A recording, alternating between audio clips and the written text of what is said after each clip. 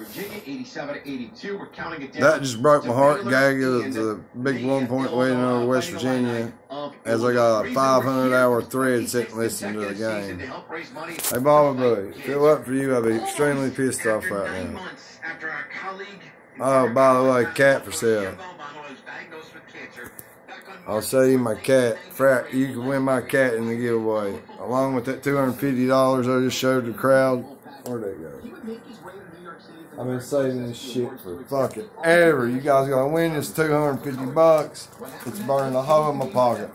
I might only be able to let you win 100 of it because I owe a Livermore guy 100 of it for a wicked ass picture of himself. If he's got the most likes. I don't know if he's got the most likes. Bobby Book, Quinton Roberts, I'm on Shit Talkers TV. They'll think I'm weak. They'll think I'm weak or an evil genius. What an honor it is to maybe they think I'm an evil genius instead. This is something I certainly will treasure forever. But I hate as was said on the tape, I do. I hate cats. And also, I don't have one of those things going to cue cards. So good thing he thinks he's a dog. The other dogs think he's a dog. He's the leader of the pack. I got 2 dogs, and like the neighbors have got 3 or 4 dogs, and he's the leader of the pack. They run around and chase other cats so he can. They will bay him. Have you ever heard this word term? Oh, get off me!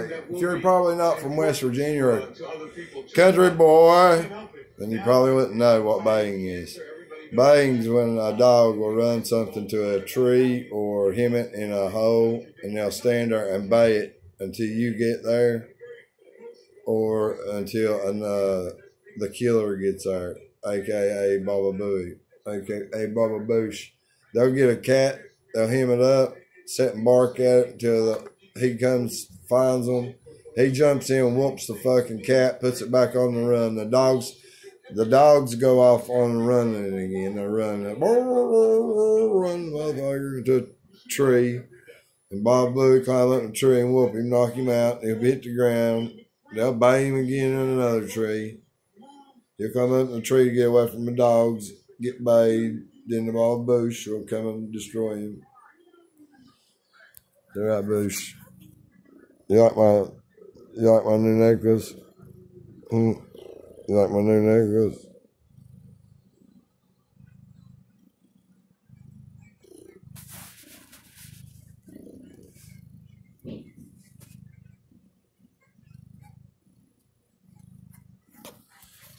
Best guy I ever had. 4 fellas running around down in Chattanville, down the Ville and the projects and the hood.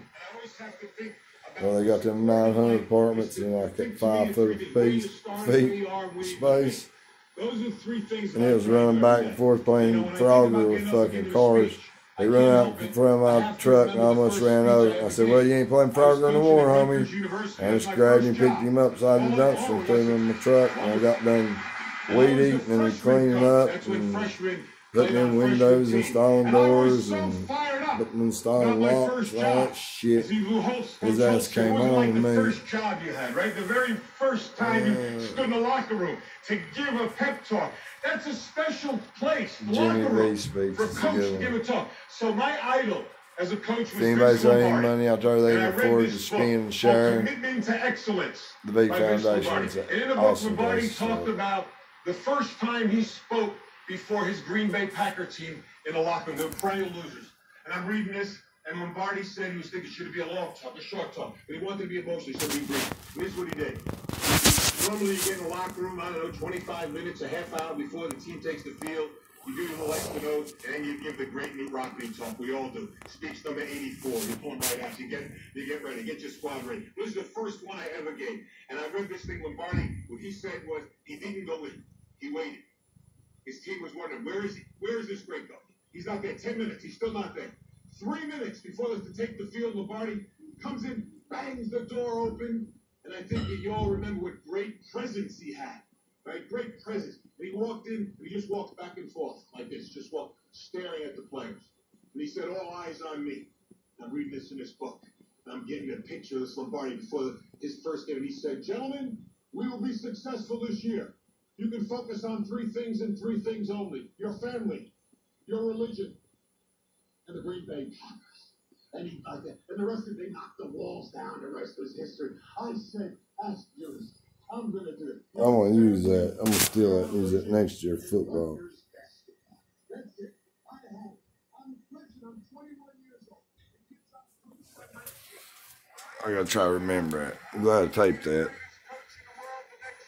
Hey. Republicans 20. Scholar, I don't know that he would get first ballot because then I would start to have to look at Serious on first playoff ballot. games, how many playoff games he played in, won a championship, Football, yeah. in the passing air, they throw the ball a lot. I started to do all of that. Was he the best wide receiver of his 9 years that he played international football? Probably so. If he was on a better team, could he carry that team to a championship? Probably so. I think he gets in. I just don't know if he gets in. Probably give him a cat corona. I ain't want no cat corona. Keyshawn, J. Will, and Zubin. Weekday mornings at 6 Eastern on ESPN Radio, your smart speaker, or on ESPN News. Shit, I got another one of these phones rolling over here. Hold on. Individuals and businesses with tax We're done. problems. Listen carefully. YouTube If and you feel shit like you're losing talkers. control of your finances, if you owe over $10,000 What's up, in Richie? taxes or have My unfiled nigga. tax returns, we can help you take back control. Go Cowboys, The IRS dog. is the largest and most aggressive collection agency in the world, and they can seize your bank account. Hold on, garnish your Richie. paycheck, We close need to your talk. business, and file Man, criminal you need to charges. talk, bro. You cool to talk, Rich? You see how important I got? I shut all the noisemakers down. Richie, you ready to listen? You ready to talk? No. You left. Okay, well, screw you, Richie. I was going to talk to you about the Dallas Cowboys and the state of the franchise, but I guess you are not able to handle it. Damn, I'm sexy. Even for fucking 10 o'clock at night or 11 o'clock, whatever it is, I'm sexy as fuck. Oh, look at me. I put a tan on me. Oh. I'm so sexy. God, just imagine if you watched all this. You're making me all kinds of money, so please don't stop. I'm not making fun of you. YouTube sent me a check, well, not a check, a thing where they won't get a check if I keep my numbers up and keep putting out shows. So, I don't know what I was saying, but I'll take it back. Alright, guys. That's it for us from Deadpool and his trusty co-host Chad from Shit Talkers TV. Make sure you like and subscribe. Hit the shit out of that notification bell. Karate kick the fucking shit out of that notification bell. Check it, you motherfuckers. Make it go ding. So every time I'm on, you guys can ding, get a notification, ring. Don't be a jackass. Listen to Deadpool or be a fucking fool. Alright, guys. I'm off here. Until next time. If you want some, I'll be in the comments, bitches. Come get some. Chief Shit Talker out.